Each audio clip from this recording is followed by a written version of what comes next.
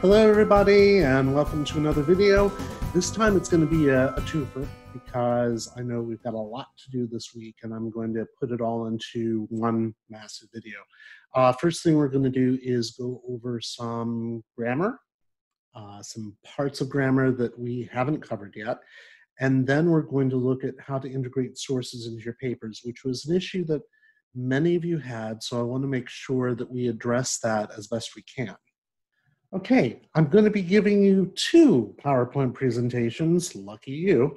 Both of these are in the multimedia folder of course documents, by the way, so if I go too fast or you want to review it later, you absolutely can. You just need to download and open those presentations. All right, what are pronouns? Well, pronouns are, well, he's wondering too. Pronouns are place nouns. They keep you from having to repeat the same nouns over and over again.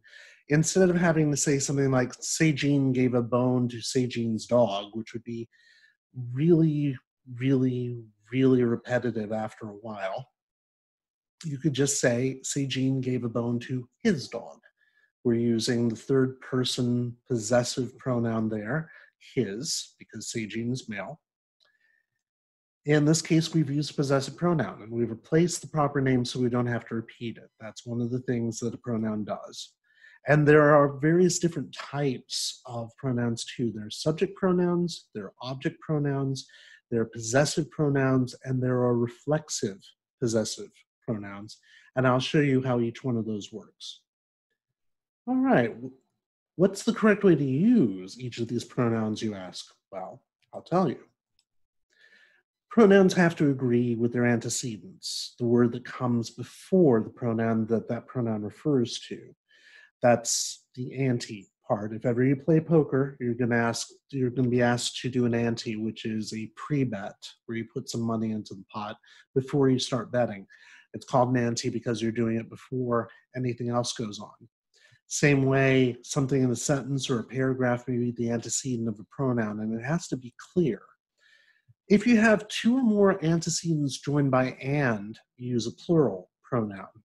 As in this sentence, Jeff, Edwin, and Jay are celebrating their birthdays today. So they each have a birthday. They're all on the same day, but it's everybody's birthday. There are three of them. You wouldn't say Jeff, Edwin, and Jay are celebrating his birthday today because that would make no sense. So you have to make sure you're using a plural pronoun there. If, however, you've got two or more singular antecedents that are joined by or nor, you use a singular pronoun. Either Daniel or Jeff has left his backpack in the room. Daniel and Jeff are not part of a communist socialist society and they don't share a backpack. So you would not say their backpack because of the either and the or neither nor for that matter. Neither Daniel nor Jeff left his backpack in the room. You're referring to just one of them, not to both. If the sentence has a compound subject, but it refers to only one person, and this is a pretty rare thing, by the way, you should use a singular pronoun, as in the sentence, my friend and neighbor, Jay, keeps his lawnmower in my garage. Jay is my friend, he's also my neighbor, therefore that's going to be a compound subject, but it's still going to be one person and therefore one singular noun. And therefore it's going to be one singular pronoun. Another thing to remember about pronouns is that if the antecedent is anybody, each, everybody, neither, no one, somebody, anyone, either, everyone, nobody, one, or someone, you should use a singular pronoun. And that should make sense, except for some people think that anybody or everybody is plural, and it's not. Because you wouldn't say everybody are coming over, would you? No, you'd say everybody is coming over. Each of the boys interviewed his grandmother because each boy has a separate grandmother. If you were to say each of the boys interviewed their grandmother, that would mean that they all have the same grandmother. That's how that sentence would change just because of the change in pronoun. All right, another thing to keep in mind that if the pronoun is meant to refer to both males and females, or if it's unclear which gender is being referred to, use his or her, and yes, I know what you're about to say. Everyone should bring his or her homework in tomorrow. Now, almost nobody says that. And now that we live in a society where we have people who identify as gender non-binary, it actually makes more sense to say there. In an everyday speech, you'll notice that people will say everyone should bring their homework in tomorrow. That's fine in informal speech.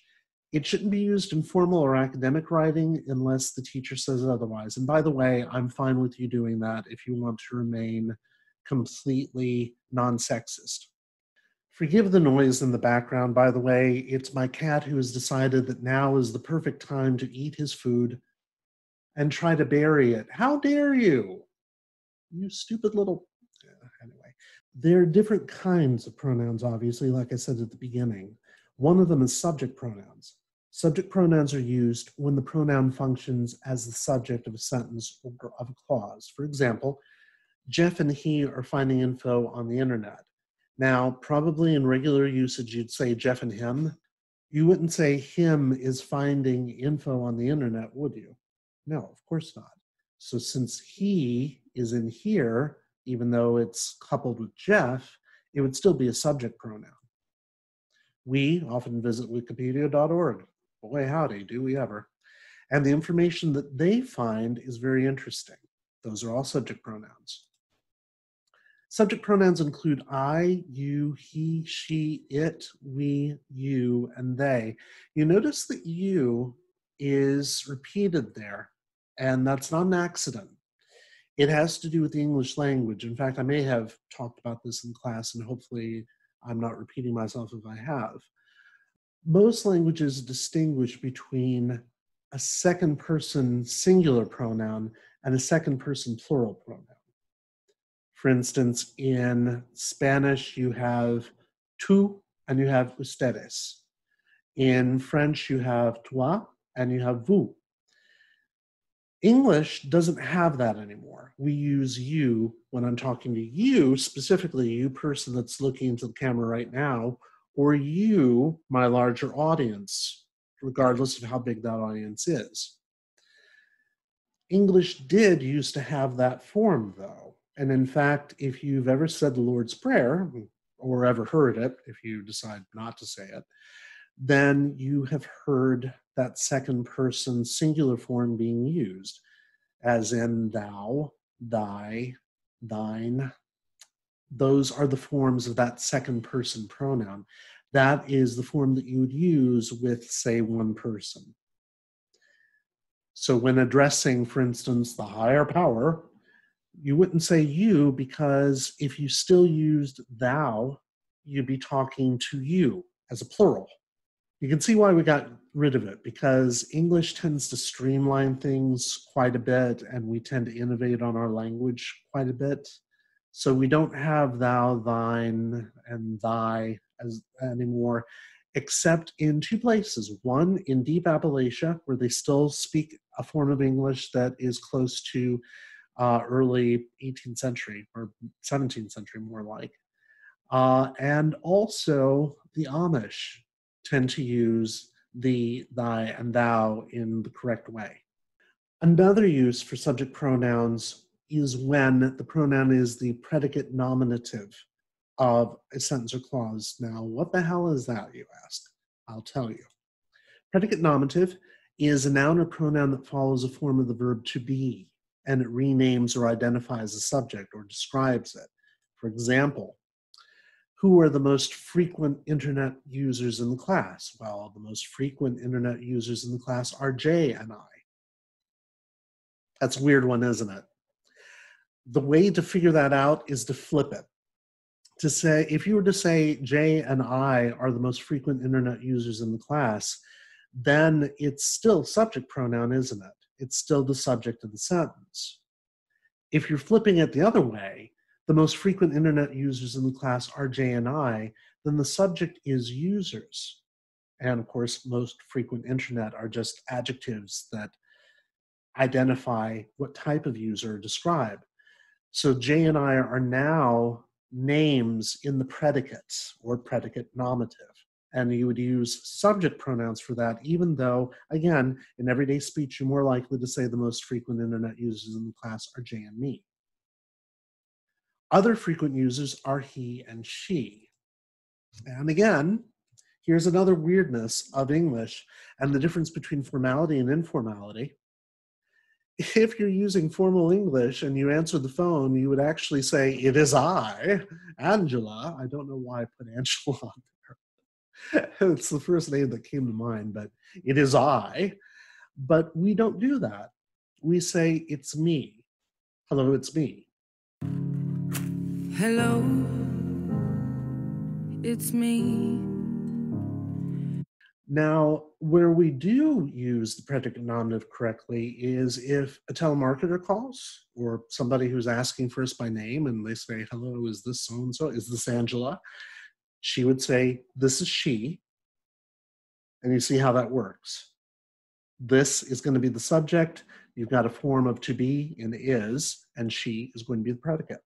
Object pronouns are used when the pronoun functions as the direct object or indirect object of a sentence or clause. And that's exactly what it says. A direct object is what directly receives the action of the verb. I hit my cat. No, I don't. I don't hit my cat at all. But when he eats while I'm trying to record a lecture, I get a little stroppy with him. Anyway, my cat eats food. There we go. That's much better. And he eats it at all the wrong times. Food is the direct object. What does he eat? My cat eats it. While the indirect object follows the verb and answers the question to whom, for whom, to what, or for what, following the action verb. Who is taking this action? I gave my cat some food. I didn't give my cat. The cat would be the direct object if I were doing that. I gave my cat. But if I say I gave my cat, the indirect object, some food, then the indirect object is going to be cat, and the direct object is going to be the food. Object pronouns include me, you, him, her, it, us, and them. Possessive pronouns are used to denote to whom or to what an object, usually a noun, belongs. These are usually in two forms, one of which occurs only in front of objects and one that can be used without it. And that's what I mean by reflexive pronouns. For instance, possessive pronouns are going to include my, which you'd use in front of a noun, and mine, as in that is mine, that's going to be reflexive. You and yours, his and his, her and hers, that actually changes its form. Its, and its doesn't have a reflexive pronoun for some reason. It doesn't have a reflexive possessive pronoun. You would say the cat is in its bed, but you wouldn't say the cat bed is its. Do you see how that works? We just don't do that in English for some reason. Instead, we go to the bed belongs to the cat, or the cat, the bed cat, the bed is the cat's, or the bed, yeah, you get the idea. Our and ours, and their and theirs. And the possessive pronoun is also used before gerunds, which are verb form endings in ing that are actually nouns.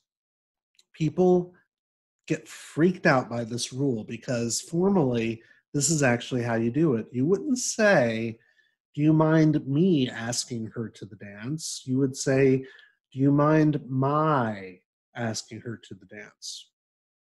Yeah, I know, right? Nobody ever does this. You would usually say me, but it doesn't work for a couple reasons. Do you mind me means, do you mind my existence? Do you mind that I am here? And it would make sense to say that, "Do you mind me asking her to the dance?" It doesn't connect up with the rest of the sentence. But if you say, "Do you mind my asking her to the dance?" you're saying, "Do you mind my act of asking her to the dance?" My act of asking is a noun. See how that works? And because it's a noun, because you put the possessive pronoun in front of that, you wouldn't say me because that's an object pronoun. You'd say my. Of course, nobody does this correctly. Probably it's going to die out of the language within the next few generations because nobody does it, but that's actually the way it's done correctly. So remember that for your Kahoot questions. Yeah. All right, here's some examples. Dad took Liam and me to Kitty Hawk. He took us to Kitty Hawk, which is going to be the indirect object of this because he didn't take Kitty Hawk. So Liam and me are the direct objects of the verb to take. He showed us the site of the first flight. Again, us in this sentence is the direct object of to show, and site is the direct object. He showed to us the site of the first flight. Okay, now this is one of the big questions in grammar. I or me in a sentence. Would you say so-and-so and I are going, or would you say so-and-so and me are going? Well, you should be able to answer that already with what I've just told you. Choosing whether you use I or me in a sentence depends on whether the pronoun being used is being used as a subject or an object. If you have a compound construction, easy to figure it out. Just take out the other pronoun and figure out which sounds better. For example, with this sentence, Edwin and are going to the store. Which one would you use? Obviously, I can't hear you, but if you said Edwin and I are going, then you'd be correct. How about this one? The teacher gave the book to Seijin and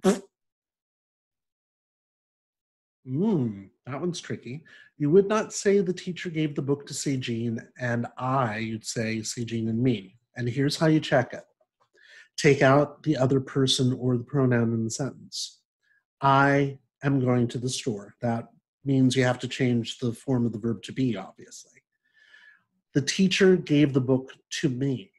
The teacher didn't give the book to I. So that's how you figure that out. And here's the big one. Who or whom? You've probably been taught that you use who when you're being informal, whom when you're being informal. It's not that. In fact, it's really simple. Who is a pronoun, so is whom. And deciding which one to use is determined exclusively by whether the pronoun is being used as a subject pronoun or as an object pronoun. To check which one works best, replace who or whom in the sentence with he or him or she or her. If he, she sounds right, choose who. If him, her sounds right, choose whom. And by the way, if you're being gender neutral, replace it with they or them. If they sounds right, choose who. And if them sounds right, choose whom. Or change the question into a statement, or change it into a statement. Whom should we contact? We should contact him. We should contact them. We should contact her. So we would use whom should we contact. Hopefully you heard that over that jerk face with his loud-ass car. We should contact him. So we would use whom should we contact. Here's some common mistakes with pronouns. Using a pronoun requires all of the words necessary to complete the meaning of the sentence. For instance, this is the correct form of a sentence. Billy looks up to Mr. Carver more than I, not more than me. Do you see why? Here's why. It's what that sentence is saying. Billy looks up to Mr. Carver more than I look up to Mr. Carver. If you were to say Billy looks up to Mr. Carver more than me, then that would mean Billy looks up to Mr. Carver more than he looks up to me. Does that make sense? That's what's going on there. Billy looks up to Mr. Carver more than he looks up to me. Obviously, that would be me rather than I at that point. Another common mistake is to avoid ambiguous constructions in which pronouns can refer to more than one antecedent. Janet discussed the project with Elaine because she knew all the details. So I ask you, who knew all the details? Was it Janet? Was it Elaine? Who knows? Who was phoned? I don't know. But in this case, you've probably been taught in the past that whatever subject is closer to that pronoun is correct, but it's still ambiguous. Even if you go by that rule, it could still be Janet, even if you think it's Elaine. You may have to repeat the word, or you may have to do something very different by putting that clause at the end, the because clause, that is part of the sentence here, and putting it at the beginning of the sentence, making it an dependent clause, so that whatever follows that clause has to be whatever it's referring to. And we're going to get to modifiers, by the way, in the next little bit. Because she knew all the details, Janet discussed the project with Elaine. That would work a lot better, and it would get around any ambiguity. Also, and this is something that had to ding several of you on in your papers, it's common error, so don't feel bad if you were dinged. Avoid using they, it, and you, as well as their, its, your, and yours, to refer to an unnamed person or a group. Only use you when you're referring to the reader. They say it will be cold tomorrow. W2F or they. You would say the news says it will be cold tomorrow. Some teachers do not let you wear a hat in class. You specifically, you're not allowed to wear a hat in class. No, that's not what that sentence should be saying, because it's not that some teachers only allow one person or disallow them from wearing a hat in class. Some teachers do not let students wear hats in class. But you do use you when giving directions or instructions. And at the end of conditional phrases such as, if you were in this situation, if you were this, if you were that, then you might do this. If then statements, you can use you because you're positing a condition that may or may not be true. Therefore, it works. All right. I am going to let you go through these on your own. They are at the end of the PowerPoint, and I want you to check to see what you think those answers are. I may indeed ask you to choose one of the sentences and put it in your discussion. Not quite sure yet, but they're all there, so you can give it a shot, and we'll see how you do on those. We have another PowerPoint, yay. This one on modifiers, namely adjectives and adverbs. What are they? Why are you asking me? Oh, wait, I know. Adjectives give color, size, shape, dimension, and all sorts of other qualities to nouns and pronouns by modifying them, which is why they're called modifiers. A yellow ribbon, dirty socks, vile coworkers, which we don't have to deal with anymore because we're all in quarantine, yeah, whatever. Proper adjectives begin with a capital letter.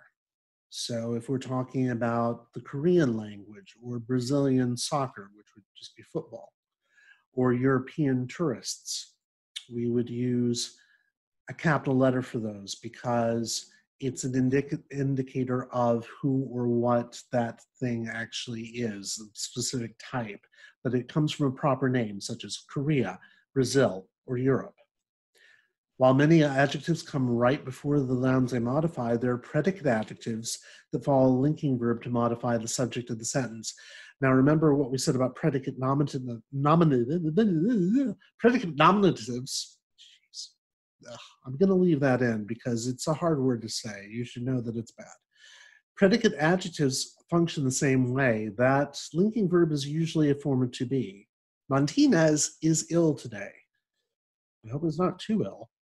What are you doing there? You are modifying Martinez. Martinez is. That's not a sentence. You have to say what he is. He is ill. That describes Martinez. The teacher's mood is particularly vicious after several days in isolation with just the cats. Yes. Whatever position these occur in, two or more adjectives can modify the same noun. The weather appears cloudy and brackish. And by the way, that's one of those adjectives that can actually jump in position. You could also say the water appears brackish and cloudy. That's perfectly fine. The cat is fun, furry, and smart. He is not fun. He's far too furry, and he's not very smart. Are you, kitty? And of course, now he's asleep. Forget it. Adverbs also modify things, but they modify verbs and adjectives and other adverbs. She peered hopefully into the distance. Yes, hoping that her stimulus check was coming in the mail in a couple of weeks. Don't we all hope? How did she peer? She peered hopefully. That's going to modify a verb. Yesenia is extraordinarily bright. Bright is going to be an adjective. It's going to be a predicate adjective. How bright is she? She's extraordinarily bright. And Martin left the room rather abruptly. Now, this one's interesting because there are two things going on here. Luckily, I'm not having you diagram sentences because it's a very boring process. But if you were to look at the sentence, who's the subject of the sentence? Martin. What's the simple verb? Left. Martin left. That's not enough information on its own. What did he leave? He left the room. There we go. Martin left the room. Now, how did he leave? He left the room abruptly. So abruptly is actually modifying left. So it's modifying the verb. Rather is modifying abruptly. How abruptly did he leave? He left rather abruptly. He left stupidly abruptly. He left incredibly abruptly. He left kind of abruptly. Yeah, those are all adverbs.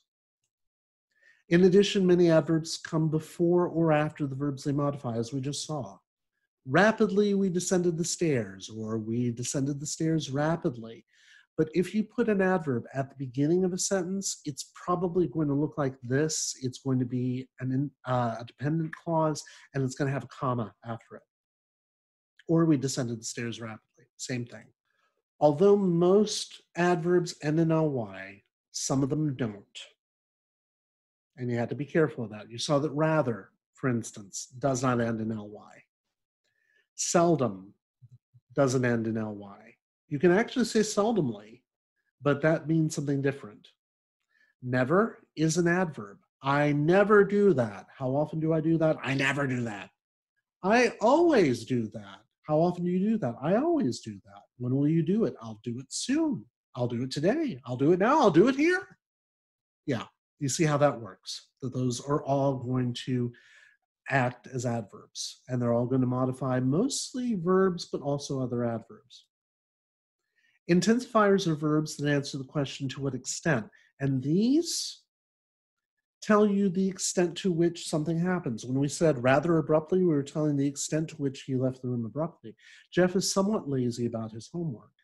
Jeff is always lazy about his homework. Jeff is never lazy about his homework. Jeff is lazy today about his homework. Tomorrow he may not be. And you see how that works. Seijin was less surprised than I was. Or if we were going to do that whole thing we do with pronouns just a little minute ago, Seijin was less suppressed. Less suppressed.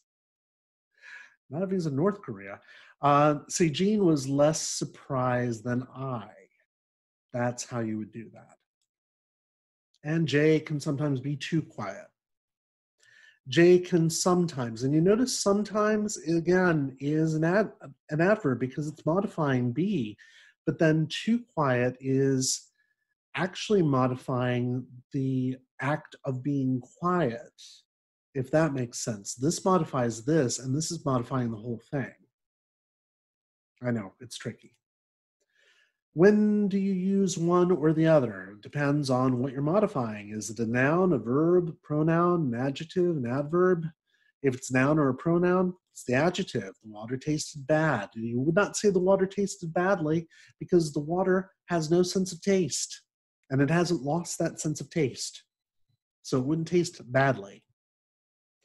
If the word is a verb, an adjective, or another adverb, you use the adverb. The students need his advice badly. So you wouldn't say, I need his advice real bad. You wouldn't say that. Actually, you probably do, some of you, but that would not be correct. You would actually use badly.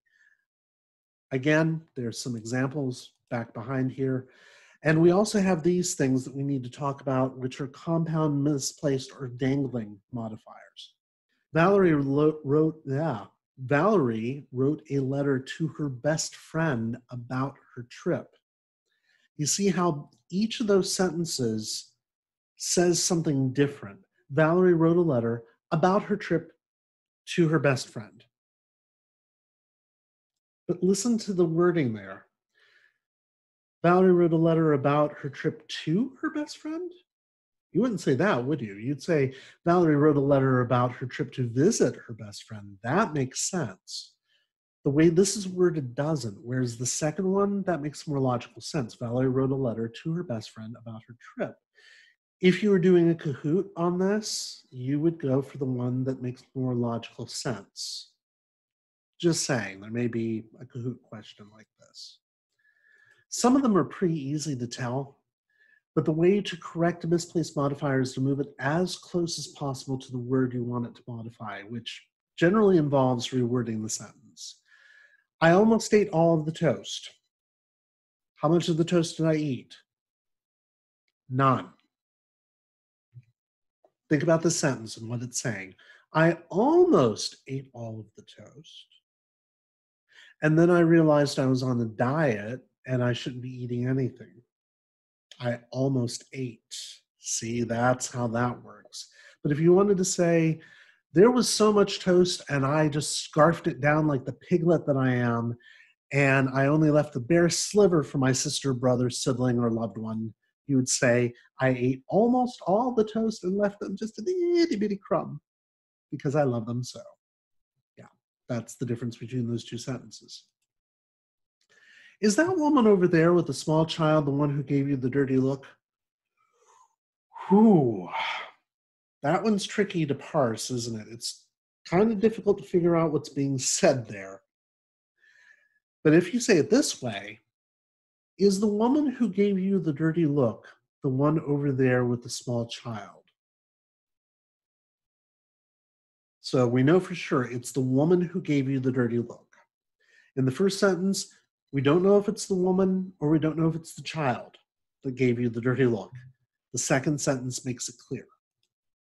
Dangling modifiers, oh my God. Dangling modifiers are unintentionally hilarious every time.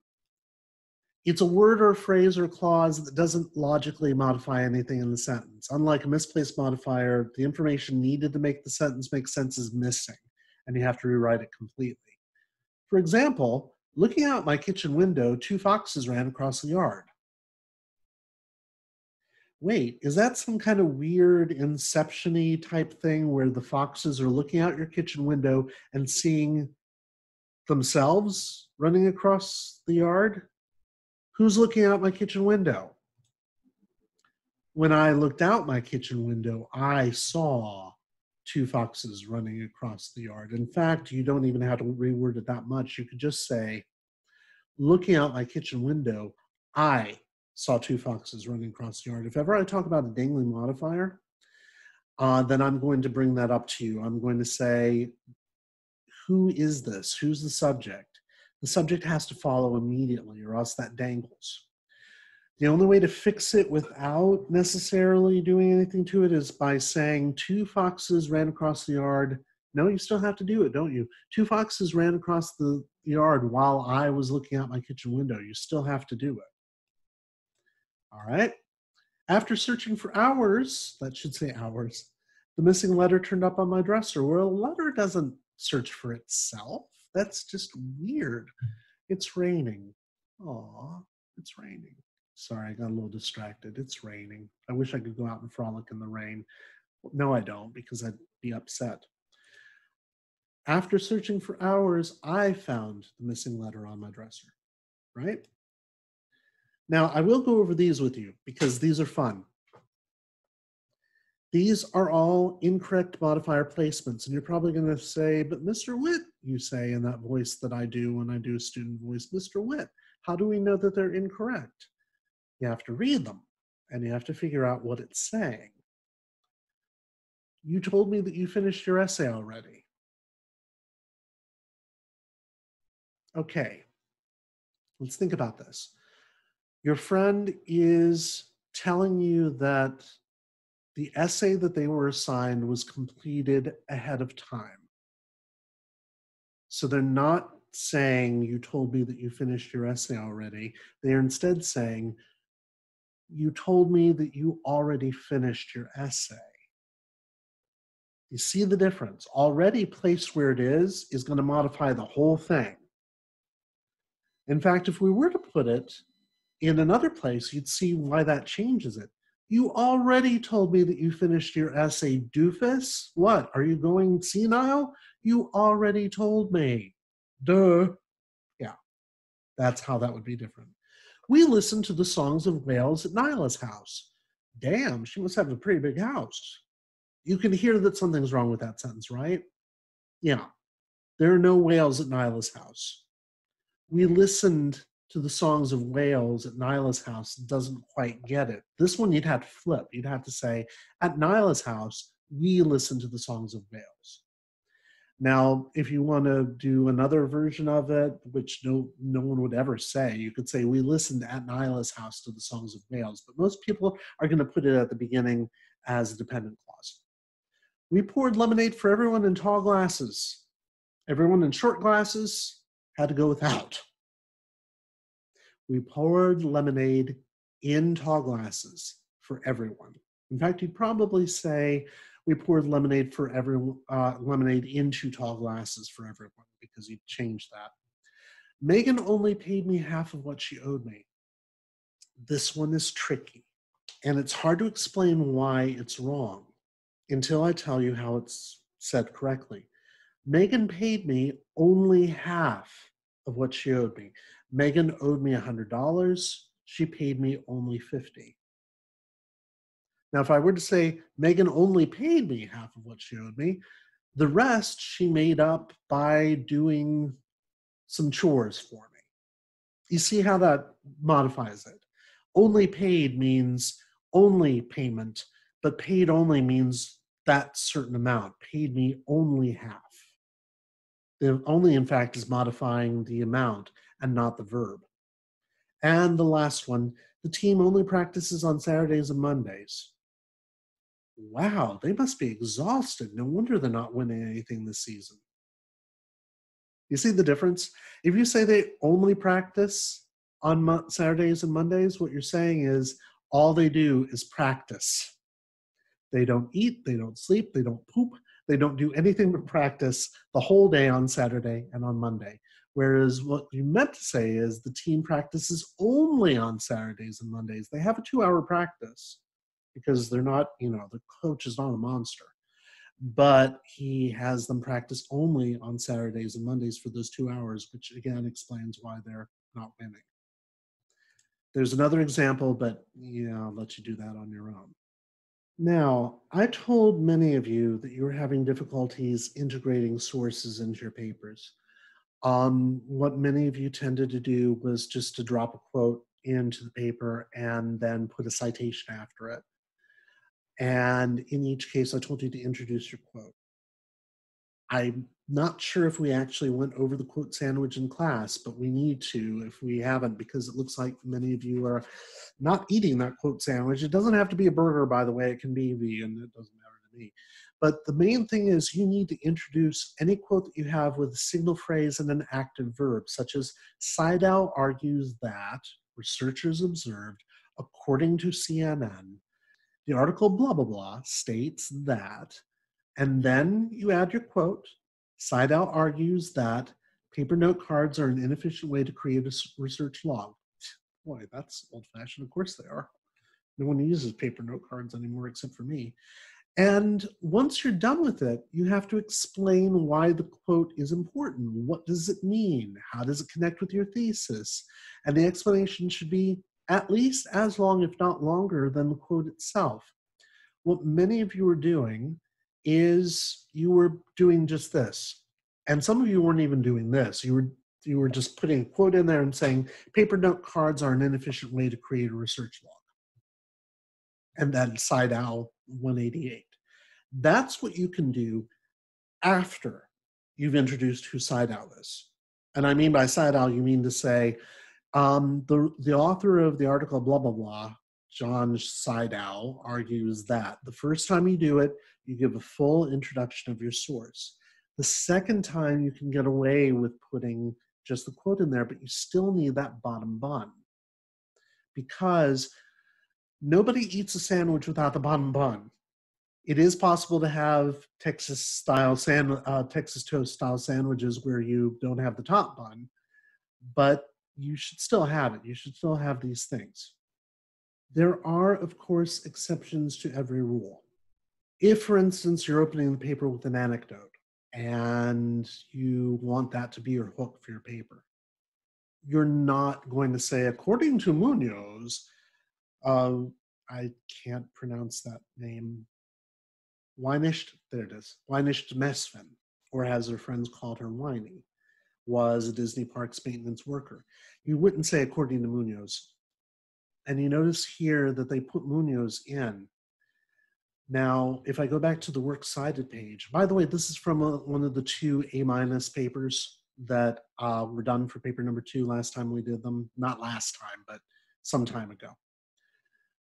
If we go back, we find Munoz. So we can find it. We know what it is, and it looks like, okay, so the whole story has been told to us. We don't necessarily need anything more than that. So that would be an example of an exception. Here we've got an example of an exception where the person has integrated part of their quote with their words. If you do that, that's fine, because to some degree you are introducing the quote. You're just not saying who it comes from. A much better way to introduce a quote, following quotation sandwich, is this. In his article, A Higher Minimum Wage Will Not Hurt Minorities or Eliminate Jobs, Richard Eskow points out that most minimum wage workers are adults, the majority of them are women, and many are parents who are trying to raise their children on poverty wages, and that less than 16% of these workers are teenagers. Most minimum wage workers are adults that are only able to rely on these types of jobs. Now you see what they did. They gave us a credit tag. They gave us the quote. They even managed to integrate a paraphrase of the rest of what Eskow does along with the quote in the same sentence, which is absolutely impressive. If you can do that, I'm going to be, by the end of this class, I'm going to be so happy. And then they explained the quote. Now let's see if we can find another one in the same thing. Sometimes, again, you're not going to need to. Basically, it comes down to this: just roll with it. Just try to figure out when you need to do that and when you don't. If you have not introduced a source, you need to. But if there's a piece of information that stands on its own and you think, okay, the citation is going to be enough to carry this, then you can get away with something like this. Or you can get away with something like this. By the way, this is another thing. This is an instance of having 2 sources by the same person. This is how you would do it. Of course, it would be better to say in her article, How Bad is Inflation? Amadeo says this, but you can still go back to the works cited page. That gives me enough info to see that there are actually 3 articles by Amadeo, and this one is the one that it has to be because it's got a shortened version of the title in the citation. Just like that. And again, you notice that that every once in a while, this person is not doing that sort of thing. By the way, the commas is probably why they got the minus, the A-, because they forgot no commas in there. You'd actually take those commas out. But the rest of it is fine. The rest of the citations are fine. In fact, they may have gotten an A- because they did that so often. You need to judge and figure out exactly when that's going to work for you and when you can avoid doing it. So have some sense with it. Absolutely. Have some sense with it. All right, so that's it for me. I know it's been long, right? Sorry. Anyway, I hope you enjoyed this, or if you didn't enjoy it, you at least learned something from it. Comment below to let me know that you saw it. Comment below to tell me any questions you have. You can email me, you can text me, you can even call me, or you can get on Zoom and you can contact me that way. Just, make sure you email me to let me know when you want me to meet you here on Zoom. And also, everything that's going to be covered in this is going to be on this week's Kahoot. So if you didn't watch this, yeah. Anyway, hope you're doing well. Stay safe. We'll see you next time. Bye-bye.